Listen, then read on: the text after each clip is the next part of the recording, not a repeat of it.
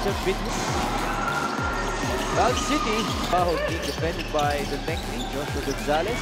Team at hand later on. Pampanga going up against Jensen. Demi Hernandez makes a back in the previous game. Santos working with Mpbl. Gonzalez. Good cut by Lenore. That's basket and one. In the lead. Arminion, tough fadeaway shot. The handoff, Levi Hernandez. That's a tough three-point shot. Pass inside, great Ubalde. Is Nicolo Ubalde. Hook shot in line. Steal, great defense by Batangas. Just as mentioned by Gianna Llanes. And that's leading in the opening quarter. Plaza leading in, and he puts it in. First tough Batangas squad who hasn't lost in the season. Cedric Ablaza adding fuel to the fire. He mentioned this reset to 14. De La Virgen's turn. Mignon checking back in for Druaya. Ajay attacking the defense of Baloria. Almost a chase down. The right wing. Baloria decides to fire. He puts it in. Lauren Valenzuela. Rebound Druaya. Police mentioned 6 assists. Plaza has one guy ahead. That's going to be the easiest 2-point. Below 50% at the line. There's for Druaya. Para kay for Druaya. And a steal by Andre Arminion. Again, 2-point. Mignon pushing the pace once more. JC Ajay is rejected by Chexter Apinang. As Mark Cruz is also set to check in para sa Batangas. That's Mark Cruz. But the intensity would be Coach Cholo Villanueva's style of play. Felix Abrego scoring a basket inside. Val City just picking up, their offense. In the first group of any team. Gonzalez, the kick out. Levi Hernandez wide open. Alan Santos, that's a tough job.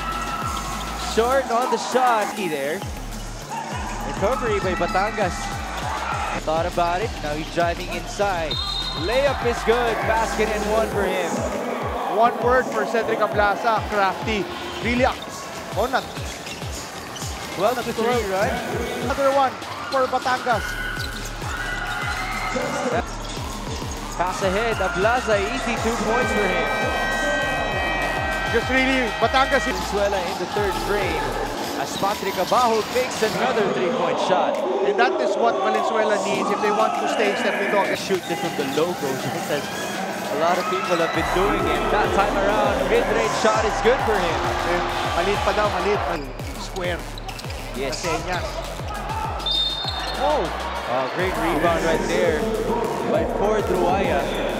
He mentioned in the first, and they officially force a turnover. Ubalde goes all the way for. So you need to run more if you're Valenzuela. Excellent rebounder talaga. And he gets the ball inside, a double-double. Chong also adds magandang relationship ko in check when the game is getting heated. Back to you guys. Yeah, thank you, Gianna. Beautiful. Pass inside. Mark Cruz. Short on the 3. Raya is there. And good pass. Impayan locating Ubalde for 2. And yan yung gusto mo for Valenzuela. Good half-court defense leading to transition attack. That's after the recovery. Cedric drives. Layup is good. Ball back. Gonzalez. Balik kay Ablaza. Corner shot stop. Here's Joshua. Feed inside. What a beautiful pass to Chexter Apinang. What a luxury na may ganyan. So maybe that's one way of getting Batangas to up with Gonzalez. He made a 3 a while ago. A beautiful feed again. December pa tayo. Yes, marami pa talagang pwedeng mangyaring interesting ito. The Mpbl. Long way to go. Ochea couldn't get that basket to go. Abajo, catch and fire. Put it in, or for Batangas and for Valenzuela.